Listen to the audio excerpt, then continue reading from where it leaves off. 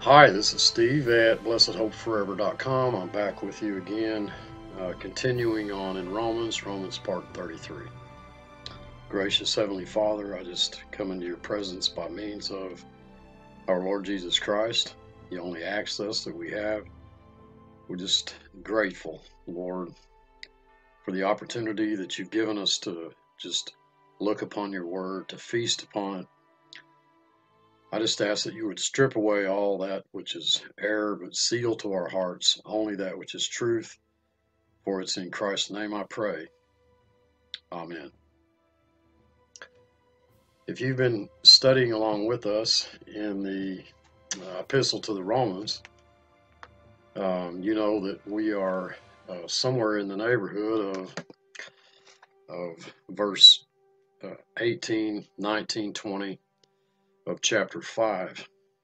We had reached verse 19 of chapter 5. Basically, this is where we've come to in the wonderful study of this chapter, and we're getting ready to go into an even marvelous, more wonderful, in my opinion, chapter. That's chapter 6. The Holy Spirit has enlisted Paul to deal with the subject of man's total depravity. If you've followed through with us, you've seen this, and the marvelous abounding grace in God's provision through Christ. And as we study this last section of chapter 5, I can't help but think what a wonderful revelation that it is. After we dealt with man's total depravity, we're now told that there was something wonderful done in Jesus Christ. It's the two opposite extremes. For all sinned and fall short of the glory of God, being justified freely by his grace. And as I've mentioned before, it's astounding how many Christians quote the first portion of that verse. For all have sinned and fall short of the glory of God, and they fall short of continuing on with the sentence. Having been justified freely by his grace through the redemption that is in Christ Jesus. So that's a wonderful truth that we've been developing. In the 5th chapter,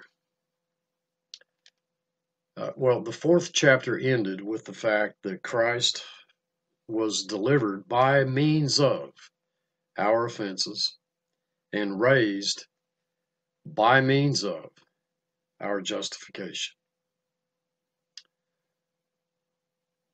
All that is required for our righteousness was satisfied in Jesus Christ. He shall see the travail of his soul and be satisfied. My righteous servant shall justify the many. We came then to the close, the closing paragraph, at least, of chapter 5. For by one man sin entered the world, and death by sin, and so death passed upon all men. There was a universal aspect as a result of Adam's transgression, and so death entered the world through the disobedience of one man. And in that disobedience, as the federal head of the human race, all sinned, and so death entered the world system. However, one might conclude that death is only the result of breaking the law, and I pointed out in my last video. There's a tremendous effort, particularly on the part of the world religious system, the human merit-based system, on the part of modern Christianity, to make the law universal. The text clearly tells us there was no law from Adam to Moses. No law. This is what the text clearly says. You can read the writings of many a theologian who stumbles over his own feet trying to prove that there was always law and that people up until Moses broke laws. The text clearly says there was no law. There wasn't any law. There was sin there. Therefore, we see we don't need law for sin, even though some theologians would say it is intuitively obvious that without law there is no sin. Absolutely not. Without law, there is no transgression. But sin has nothing to do with law. Law makes it strong. The strength of sin is the law. Law makes it abound, as we will see shortly. But law is not the basis of sin.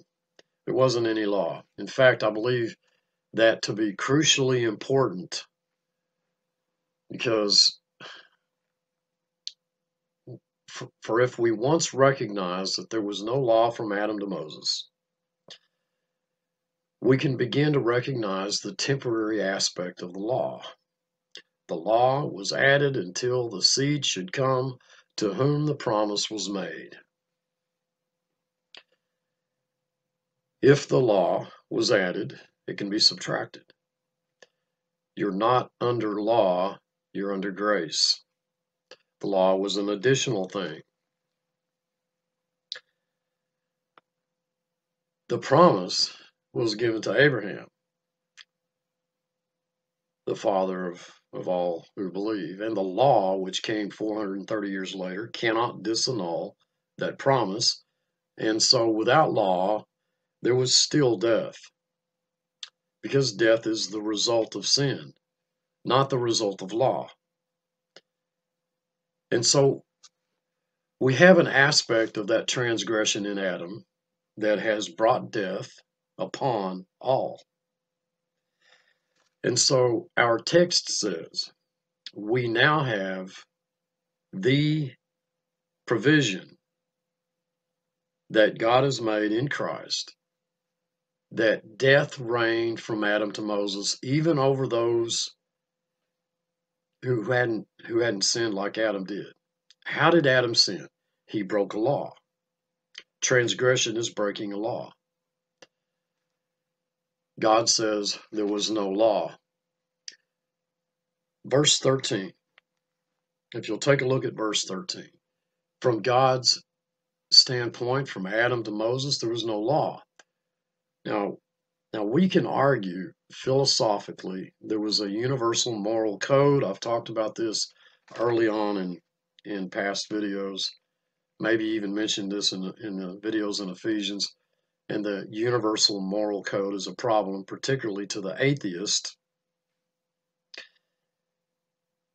Folks, I'm looking at the text. There was no law from Adam to Moses. No law from Adam to Moses. I do not think that anybody, biblically, can tell me that Abraham broke any law. But Abraham sinned. Now, undoubtedly, there is a universal moral code. I don't argue against the universal moral code. Is that the law of God? I don't know. I believe my text says that God is pointing out here logically that sin doesn't require law. I think that's what we're being shown.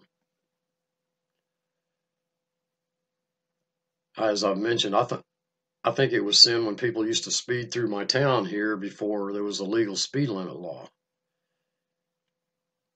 I am 100% in favor of law. I mean, I think Congress ought to pass any law they want to. If they'd repeal 6 existing laws for every new one they passed, it's the people of my county who felt that it was wrong to endanger children at play in order to post a speed limit law through my community. And It was a sin to speed before there was ever a law. And they made it a transgression by passing a law. They made it a transgression by passing a law. It looks to me like that's what God is doing. He's going to have the law enter that the offense might abound.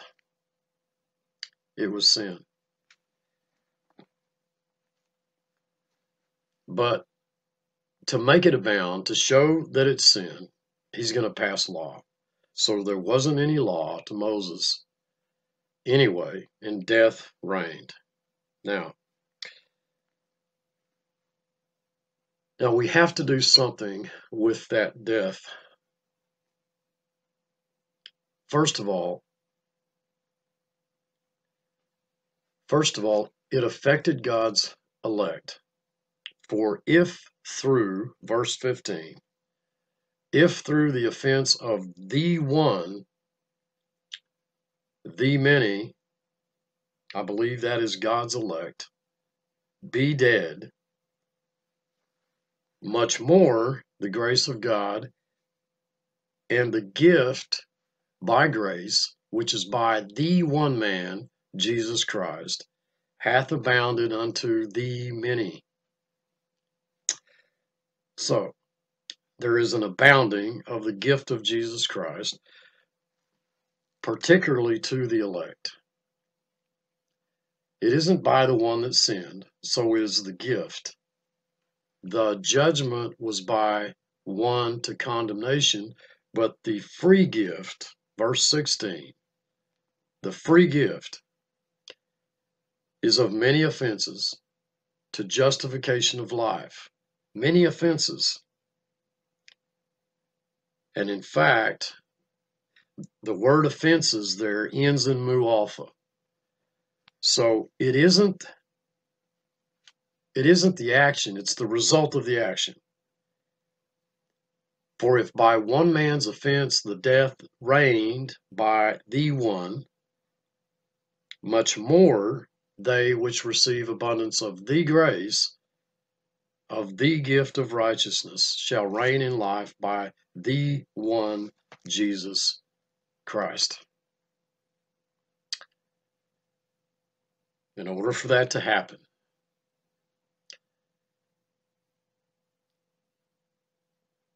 as by the offense of the one, judgment came upon all men to condemnation. In order for verse 17, folks, to happen, verse 18 has to be there. The condemnation that passed upon all men was removed in Jesus Christ. This is why children go to heaven. No child will wind up in hell. Upon all men came justification of life. And I spent some time on that in my last video. I believe that clearly the text is telling us that there was a superabounding result of the work of Jesus Christ to God's elect. And that's kind of what I want to focus on in this video. But to initiate that work, the condemnation that resulted from Adam's sin was removed for all men. There was a spiritual death, which means there had to be a spiritual life that preceded it. I spent a little time on that. If you have been following us along here, at least I spent a few minutes anyway, pointing out that you can't speak of anything being dead if it weren't alive first. If it wasn't first alive. It doesn't start out dead. Okay? It starts out alive, and then that thing's dead. The very fact that you would say it's dead, you infer that at one time it was alive. That's not complicated. So those who were alive in Adam died in Adam. Now, the justification of life came upon them And one can say with absolute confidence that nobody is going to go to hell because Adam sinned. Nobody. Not even Adam. Nobody goes to hell because Adam sinned. At the great white throne judgment, for those of you who don't know what that is, it's the judgment for the non-elect, the non-believers. Unredeemed mankind will not be able to stand there before God and suggest that God is sending them to hell because Adam sinned. It's not going to happen. It will not be about what they could have done to remedy the effects of the fall by something that they did, okay? It will be about what they did with the person and the work of Jesus Christ, who himself took upon their sin. And now we finally get to verse 19. Romans 5, verse 19. I spent a lot of time looking at this. I at least try to make an effort to review what has gone before us in the text as we enter into the verse where we continue on. I spent a lot of time with this. I didn't want to rush to put this out there. For as by means of the one man's disobedience, the many were constituted or stand down as sinners. Stand down, that's what the word means. They are sinners, they sin. If you say you have no sin, you make him a liar, and the truth is not in you. That's 1 John chapter 1. A passage that almost every Christian is aware of. He that doeth righteousness is righteous. 1 John chapter 3. There's a lot of Christians who aren't so familiar with that. The words "were made" in the Authorized Version in your Bible, "were made" is a compound word in the Greek. Kathistemi, down, and it's from two words, down, histemi, and to stand, which means to set down in place, that is, put in charge, to give standing authority, which enables someone to rule or exercise decisive force. That's what it means. For as by means of the one man's disobedience, the many were constituted or stand down as sinners. And it's an aorist tense. In the same way, by the obedience of the one, shall the many stand down as righteous. This is what our text is saying. Grammatically here, it is almost impossible to argue against it.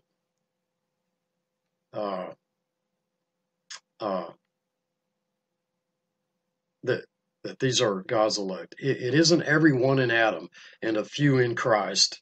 The subject of verse 19 is God's elect. They stand down as sinners because of Adam's disobedience, and they stand down as righteous because of Christ's obedience. Christ reversed the effects of Adam's fall. Now, the question that arises in so many minds is why the first one's an aorist tense and the second one is a future. Well, first of all, it's a passive. Let me tell you, based upon this verse, and that is the grandeur of the Word of God. In fact, it's going to be the superabounding subject of the next verse, which, folks, I'll be honest, I feel very incompetent to handle. No matter how much you fail, because you can't exhaust God's grace, you can't spend it up,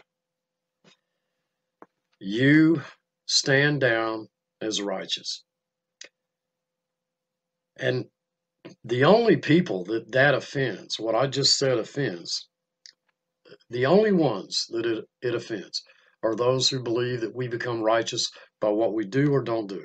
That's the only ones who take offense at that. And who fail to understand that we have been made the righteousness of God in Christ and we cannot become any more righteous by what we do or do not do. How righteous is the righteousness of God? Therefore,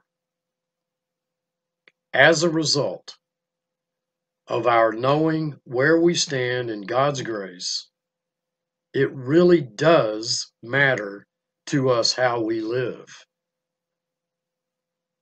It's also a true statement for me to say that if we're fully righteous and we've been made the righteousness of God in Christ, it really doesn't matter how we live. But to us, it does. Don't get confused here.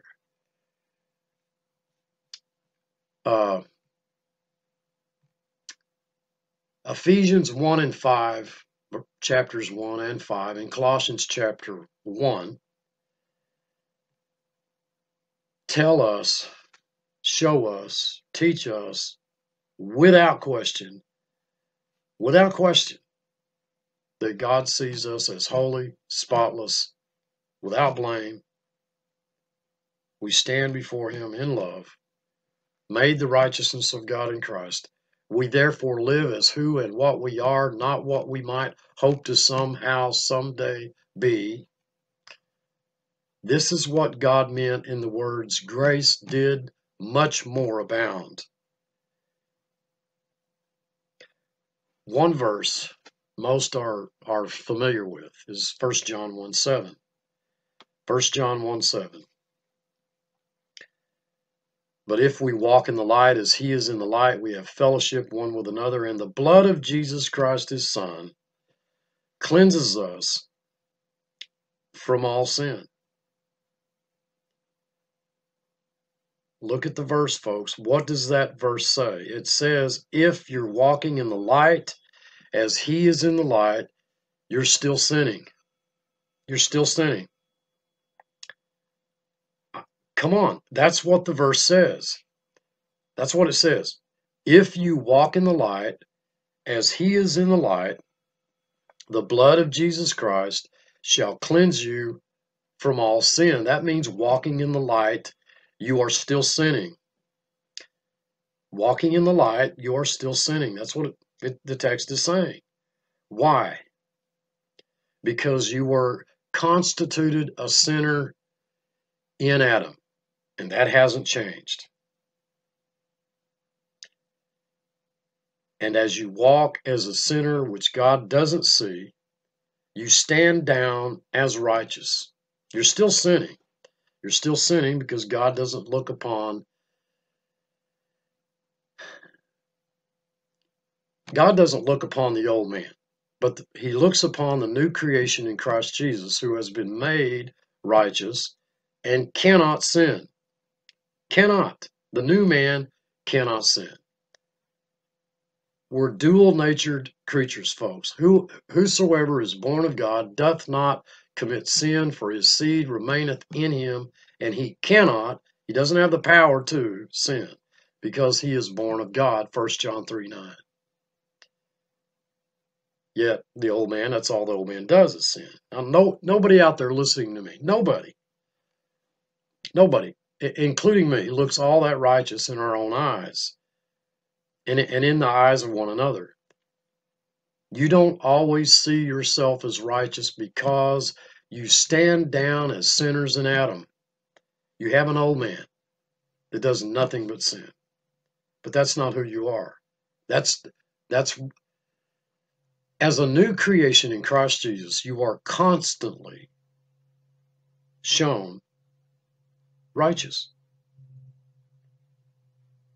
This is why the text says, who shall lay the charge against God's elect? It is God that justifieth. Surely the one laying the charge is Satan. And how do you look? You stand down as righteous because of the obedience of Jesus Christ, his obedience.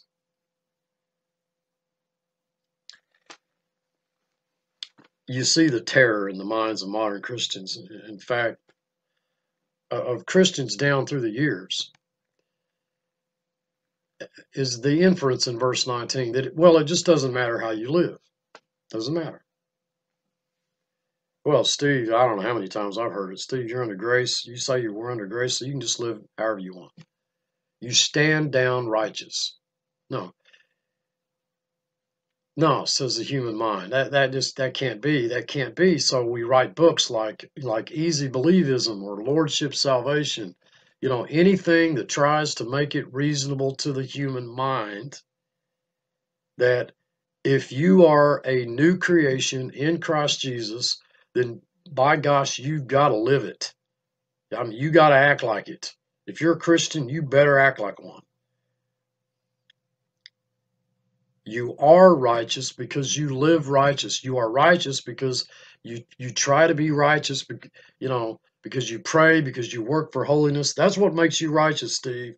Don't give me all this grace crap. And grace goes out the window.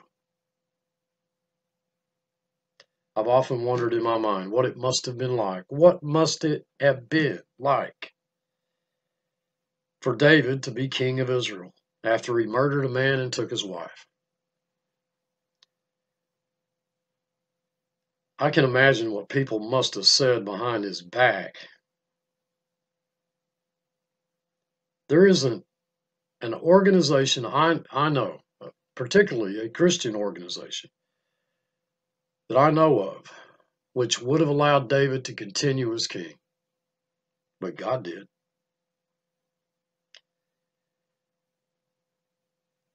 He would have been excommunicated, or whatever term you want to use, but he wouldn't have been king. He wouldn't have been president.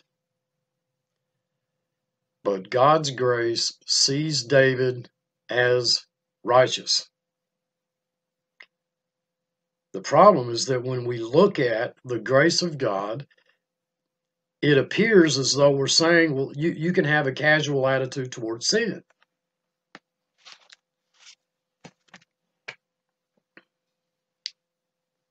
I believe, folks, if you love the Lord Jesus Christ, you love him, first of all, because he loved you. And you'd like to please him. Just as any man who really loves his wife, or any wife who really loves her husband, wants to please him, you know, or her. But the pleasing is not the point. The supreme subject of our present text, the subject of our present text is the obedience of Christ, not your obedience. You do not stand down as righteous by anything you do. If you happen to do anything that is righteousness, it's because you are righteous. 1 John 3, he that doeth righteousness is righteous. His doing righteousness did not make him righteous. His doing righteousness showed him to be righteous. But you see, that has to be in God's eyes. It has to be in God's eyes, not ours. It's by the disobedience of Adam that you were constituted or stand down as a sinner. And that you are. In fact, the next two chapters are going to deal intimately with this very subject. I see then that with the mind I serve the law of God, but with the flesh the law of sin. Don't get the idea, folks, in the 19th verse of the 5th chapter of Romans, that by the obedience of Jesus Christ, you cease to be a sinner. If we say we have no sin, we deceive ourselves and the truth is not in us. But rejoice in the glory and the grace of God that doesn't see you as a sinner. God does not see you as a sinner.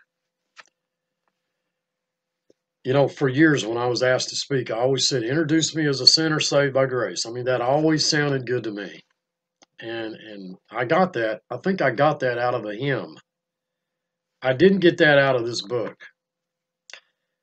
And I suddenly realized God never calls me a sinner saved by grace. He didn't call me that.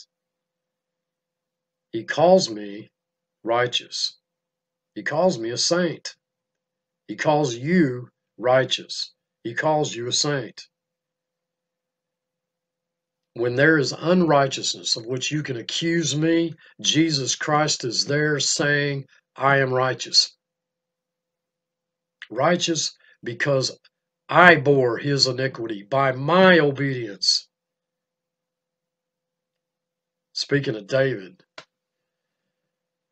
there is, or there used to be, a tract put out by the Atheist Society of America that goes through a bunch of Old Testament characters that said, do you really want to worship a God who has people like this? And when I read that tract, I said, praise God, that is exactly the kind of God that I want to worship.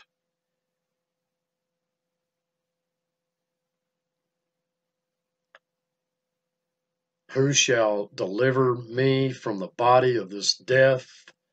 Jesus Christ my Lord. I was constituted a sinner.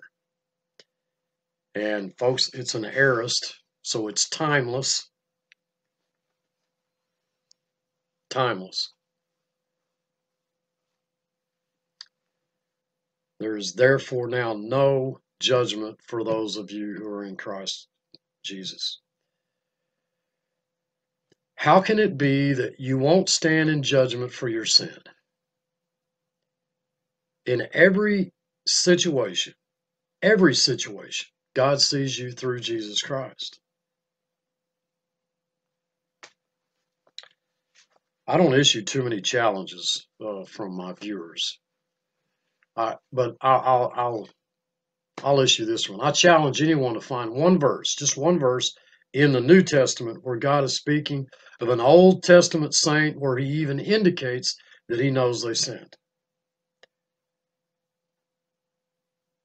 Sodom and Gomorrah vexed Lot's righteous soul. Now, wait a minute. God,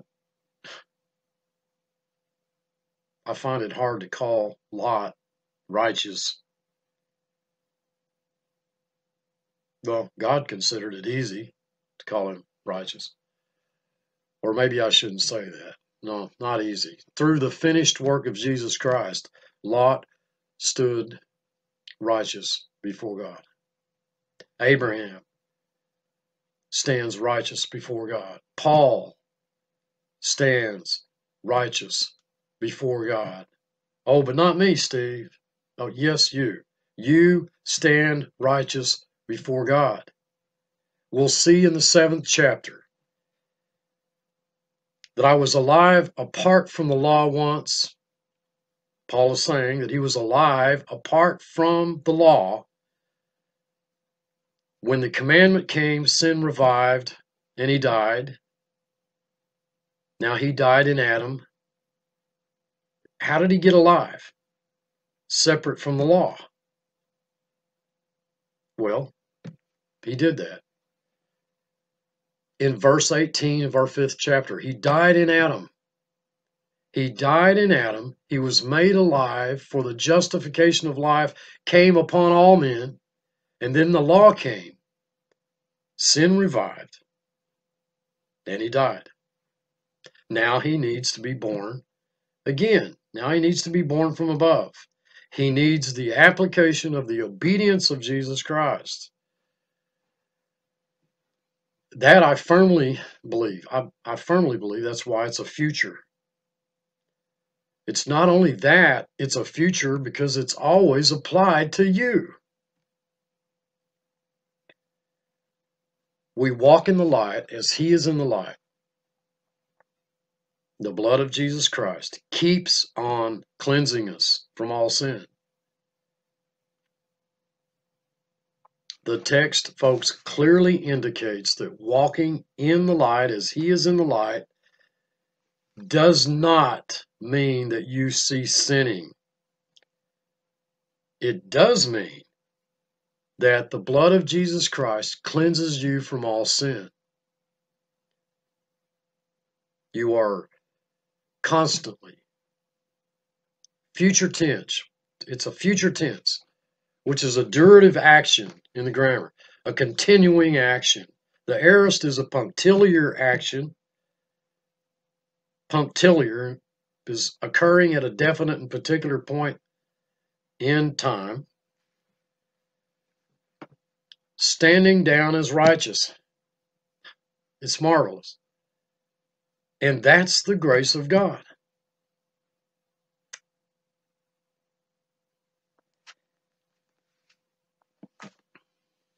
Now, I don't know what to do with the next verse because because the grace of God is such an overwhelming subject. There are Grace Bible churches, Grace Baptist churches, Grace, this church, Grace that church, and Grace this and Grace that. And so little understanding of the grace of God. Folks, I tell you, based upon God's word, that you standing down as righteous has nothing to do with the way you live. And when I say that, I keenly recognize that I am directly against the Keswick movement, the Lordship Salvation movement, no telling how many other religious organizations and movements. I don't know. I don't know what the results of the finished work of Jesus Christ will be in your particular life. Don't have any ability to know that. I never ever would have thought it was David's premeditated murder and adultery. I don't know what God is doing with you. I know that God is working in you both to will and to do of His good pleasure. That I do know. And I also know that it would probably be in everybody's best interest to wait until He gets done, with some individual before I decide make any judgments like that, to have any criticism of them. I don't know where God is in your life. What I do know is that your righteousness is not based upon your performance. That's what I do know. Folks, we don't change ourselves, nor do we change God's word, nor do we change one another. God's word changes us. God's word, this book will change us. I recognize that the word kathistemi, were made, and it's only used twice in the book of Romans, and both of them in this verse. And you can, of course, you can study the word all you want. It is used to place one in authority. That's how the word is used. If we took that meaning, and that's really what the Keswick movement did, and they used this verse that you are placed in authority. You are placed in authority over your righteousness. It's up to you. It's up to you. What Christ did, dying on the cross, is basically what He did was it he gave you the opportunity to take charge of your righteousness. And I have heard whole sermons on that. In fact, I have several written articles on that from the Lordship Salvation group.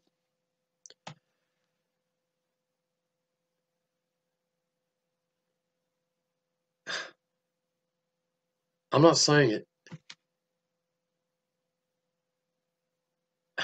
Well, I don't know how to put this. None of it goes back to the first part of the verse. None of them say that you're put in charge of your sin. Now maybe they would say to me, if they were here, well, that's so obvious. I mean, we don't have to mention it. You know, you can sin if you want to, and not sin if you don't want to. I don't know how Christianity became so single-natured in its theology when we have two natures. It's the very foundation of Christianity itself. That somehow, you know, they think that we've got to clean up the old man because we're just this, yeah, we were saved, we accepted Christ, but nothing really happened. We're just this old man, and we got to clean up our flesh. Never mind, forget the fact that we were made a new creation in Christ, that we were given a sinless new nature, a nature that cannot sin. Why do you think, folks, that Christ, when he came into our lives, why do you think we were made a new creation? Because there had to be a sinless new man, new creation. We had to be made a new creation and given a sinless new man in which he could reside because he cannot be touched by sin. Did you know that your relationship with Christ is one in which God resides, Christ resides in you, a very specific part of you. He resides in that new man that is sinless, that he created. It has nothing to do with the flesh, the old man, the sin nature that we inherited in Adam, that God could have removed if he had wanted to, but didn't. And for very good reason. As much as it annoys us, torments us, in fact. God left us with that old nature. But he's not trying to clean up the old man. The marvelous beauty of grace is that we have Christ living. Actually, it's the very fullness of the triune God, Father, Son, and Holy Spirit, living within a new. It's the new wine being put in, not in old wine skins, but a new creation. We are dual-natured creatures. Folks, go out your front door, look at the first non-believer you see, and what you're looking at is you're looking at a single-natured individual. He's only got one. You have two. You and I have two. They're in Adam, we're in Christ. We have an old man that continues to sin. If we say we have no sin, the truth, we lie against the truth. But God has nothing to do with the old man. Nothing. The flesh profits nothing. From the flesh comes, in the flesh dwells no good thing. You know, I can never remember a time when I ever wanted to sin.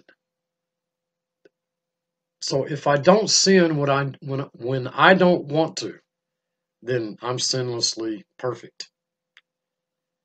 Now that's just a real thrill. Now maybe most of you people out there sin because you want to. I haven't seen that in my walk with the Lord. Sin, folks, devastates me. I don't want to sin. If I'm in charge, if I'm reigning, if I'm in charge of whether or not I sin, I'm doing a rotten job.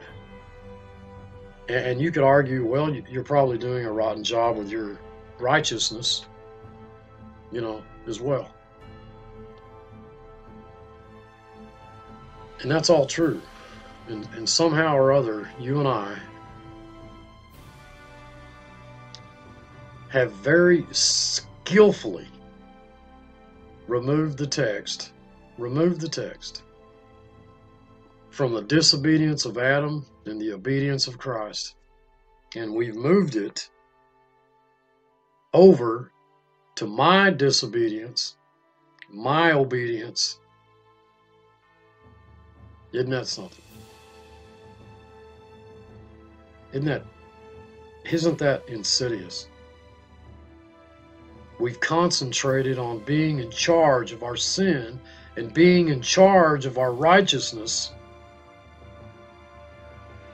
which is insidiously snuck in there,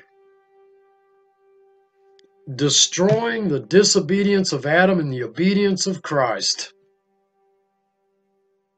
And it's made the text say that it's based upon my disobedience and my obedience.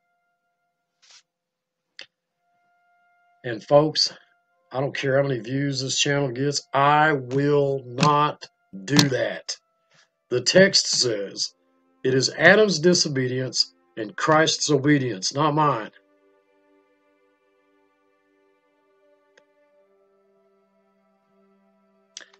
And I'm telling you that that movement and that treatment of verse 19 has removed the concept of grace. And, you know, and I don't have any of those articles that go into the 20th verse where sin abounded, grace superabounded. You know, the word is huper perisuo, huper perisuo, superabounded. The disobedience is Adam's, the obedience is Christ. The only responsibility that I can pass on to you is to believe it. What a wonderful, wonderful grace. And what a wonderful, wonderful Lord. Gracious Heavenly Father, thank you again for just, the little time that we've had to think upon your word, to dwell upon it, to feast upon it. Just ask that you would enlighten our minds and our hearts to the truth of your word. Seal out that which is error. For it's in Christ's name I pray. Amen. This is Steve. I love you all. I truly do. Until next time, thanks for watching.